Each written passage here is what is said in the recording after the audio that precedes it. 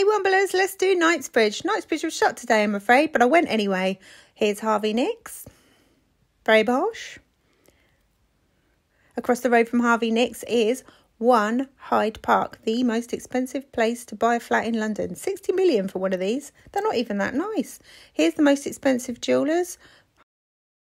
This is Trevor Place. I went down here because this is where the warehouses are for Harrods, just tucked away here, and apparently there's tunnels under the road. We're now off to find Rutland Place because there's a hole in the wall where the wall was damaged in World War II. I love the back streets. I love all these beautiful mews houses. Blue plaques are plenty. It's beautiful down here. I'm down here because I'm after the Brompton Road disused railway station, tube station, which was just there. I went to the Brompton Oratory, which was absolutely breathtaking. We're now in Harrods. Check out. Time's up. Check out the full reel over on YouTube.